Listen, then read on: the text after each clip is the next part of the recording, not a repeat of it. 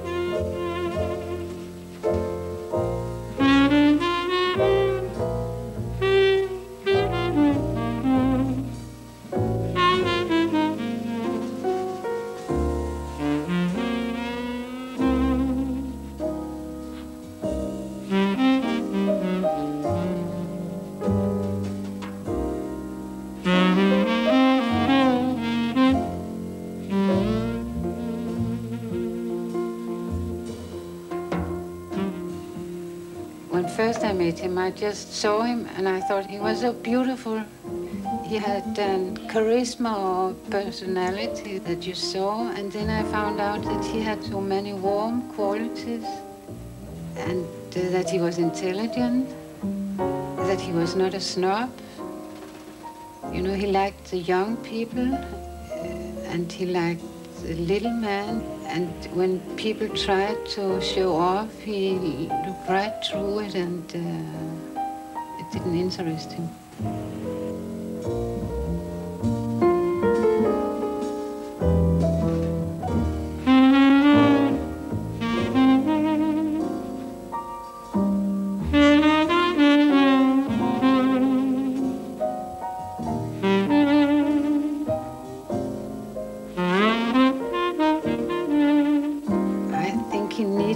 maybe because I couldn't drink.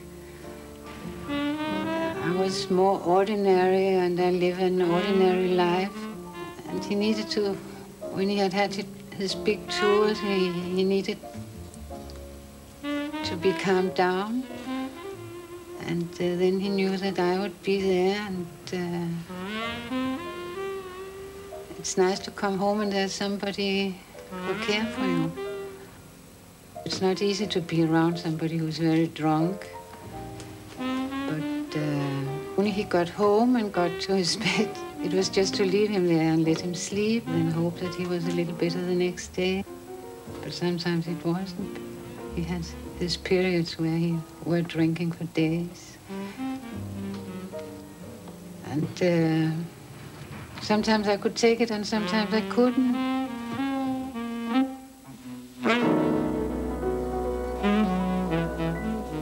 He was always playing music. He'd call me up and say, come on over, and I'd go over there, and he'd be having his tape recorder going or his record player going or something. And he had the pipe into his bathroom, too, so that when he went to take a bath or to go and sit on a throne, he could still hear the music. He didn't miss a beat. And he would come back and in this music that he was listening to mainly was Duke Ellington, but there was a lot of classical music. Duke listened to classical music, so Ben Webster listened to classical music, too.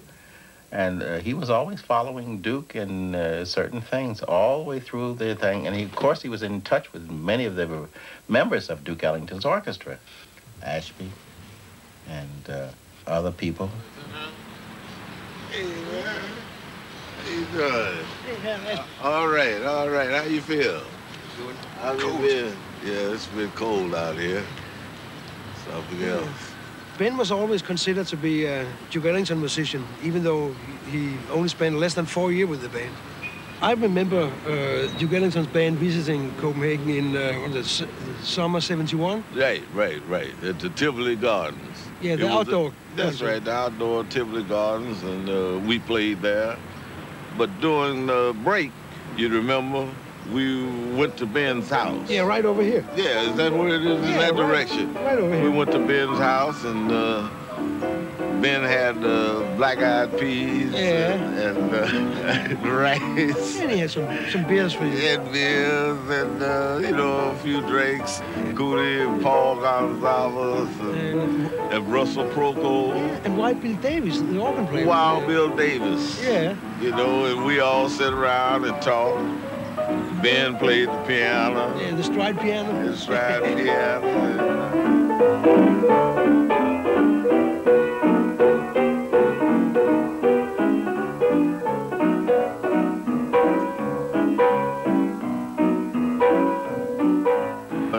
He had a clarinet, I don't know whose clarinet that was. That was Ben's. That was Ben's clarinet, and then he was showing it to Proco. Yeah, and you remember? Yeah, I have some photos of that.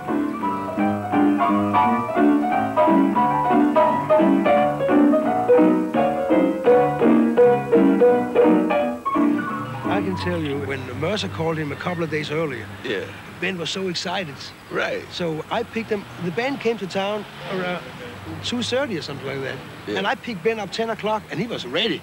He had his hair dyed, and his shoes were shined. He was sitting just like, you know, a kid going to his first prom dance.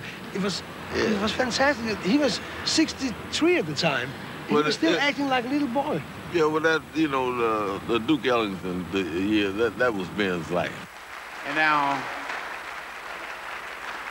Paul Gonzalez's inspiration and master, Ben Webster, will take the encore.